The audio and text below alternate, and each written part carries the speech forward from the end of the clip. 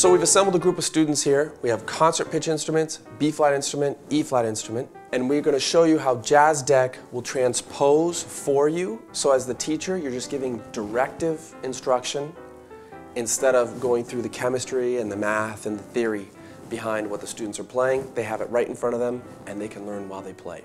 Okay, we're taking a look at the song Take the A Train, line 2, measure 1.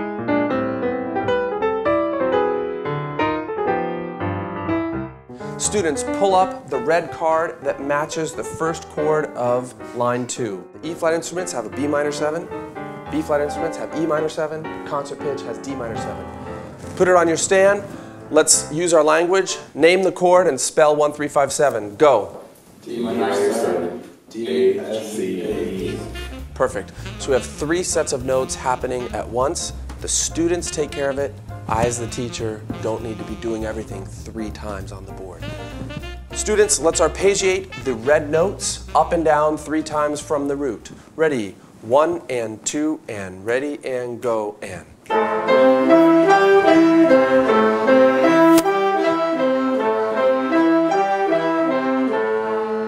Take the bottom note and put it on top. You're going to start on the 3rd. This is called first inversion. 2 and ready and go and.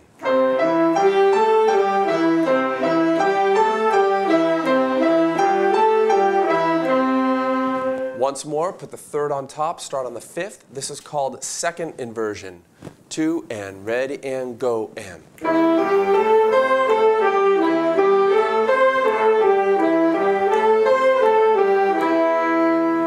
Etc.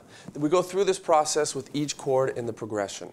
Students, the second chord of the song, of this line, is a dominant chord. Pull out the green card that matches chord number 2 on line number 2. Pull it up. Use your language, name it, spell it. Go. G7, A, G, G, D, F. Perfect. Let's arpeggiate the green notes up and down 3 times from the root. 1 and 2 and ready and go and.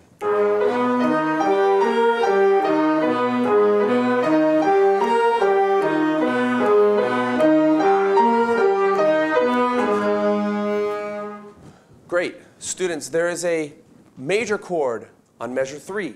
Pull up the blue card that matches the major chord and hold it in the air. Again, you see it's pitched 3 times. Name it, spell 1, 3, 5, 7. Go. D, C major 7, C, F sharp, G, A, B sharp. Perfect. Now let's arpeggiate the blue notes up and down 3 times. 1 and 2 and ready and go and.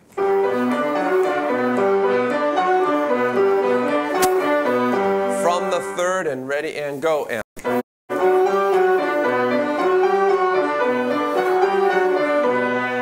Great.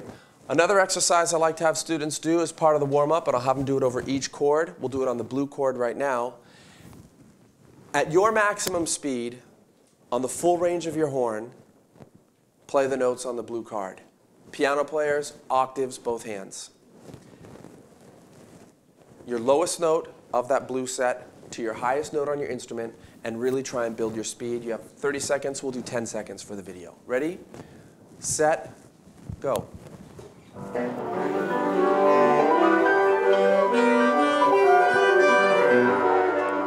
Keep going, keep going.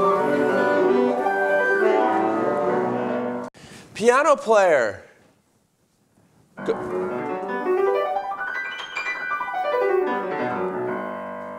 Flute player.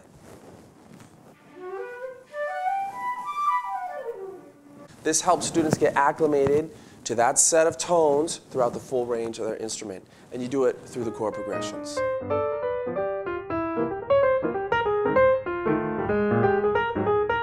The chromatics exist on the red cards between the 1st and the 3rd and the 5th and the 7th. And I tell the students to zip through chromatics.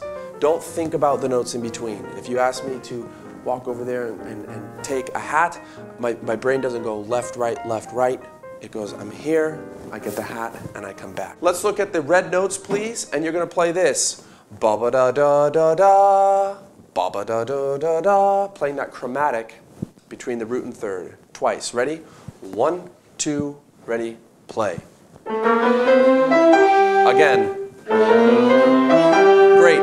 There's also a chromatic between the 5th and the 7th. Do, da, da, da, da, da. Twice. 1, 2, ready, play. Again. Great. Now we can do the chromatics together, and you go like this. From the root to the 3rd.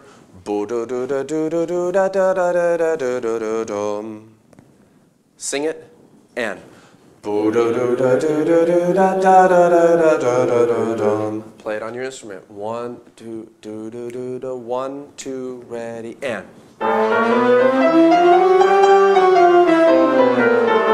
Final word on the chromatics. On the red notes, red cards, the chromatics exist between the root and the 3rd and the 5th and the 7th on the edges. Same with on the green cards, between the root and the 3rd and the top 2 notes. On the blue and the yellow cards, we're playing a major 7. There's a chromatic 3rd in the middle. There's a minor 3rd, and that's where we're going to play the chromatics. We'll show you what that sounds like. Here we go, students. This green card that we've been working on, play the chromatic run and the minor 3rd on the bottom. Da da da da da da da da da da da da. 1, 2, ready, and.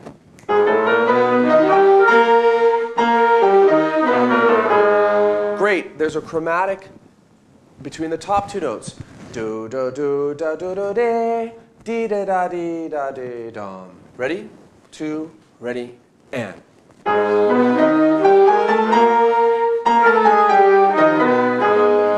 Excellent. The major chord, the blue card. Put it in the middle. 1, 2, ready, and.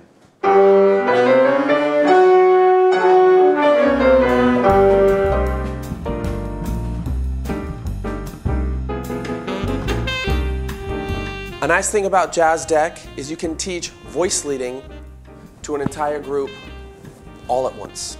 Here we go. Students, we're going to move red, green, blue, minor 7, dominant 7, major 7. Grab any red note and play this rhythm. Da, da, da, da, da, da. Switch to the closest green. Da, da, da, da, da, da. Switch to the closest blue. Da, da, da, da, da, da. We'll do the blue twice. Ready? 1, 2, red, go. Green. Blue twice.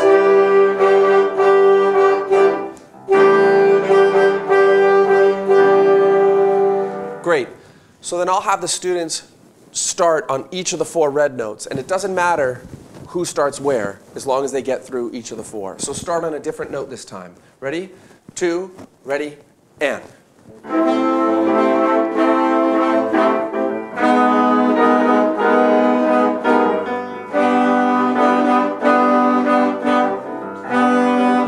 Start on a different note. Go.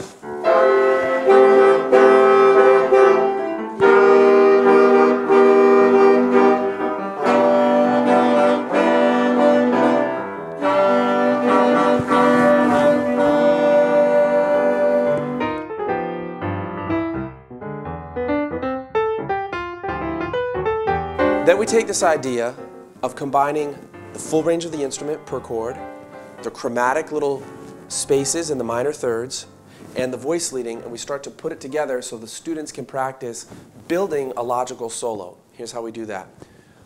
Full range of your instrument with the minor 3rd slips. You're going to solo for 1 measure on the red card. When I hold up my hands, hold whatever note you're on. It'll be on the and of 4. When I lift and drop my hands, go to the closest note on the green card. Ready? 4 beats of red. Use the chromatics, use your full range, 4 beats.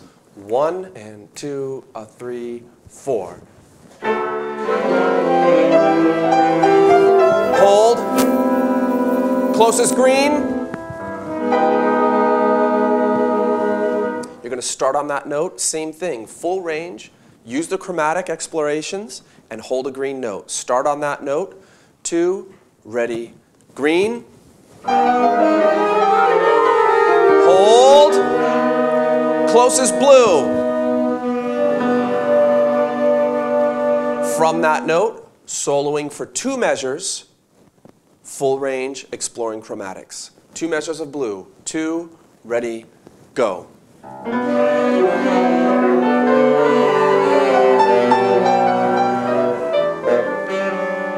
Excellent. You get the idea? Now I'm not going to talk. We're still going to do the holds. Red, 2, red, and.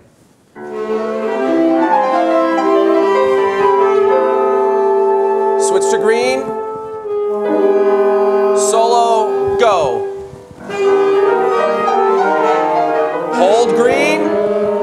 Switch blue. Solo blue.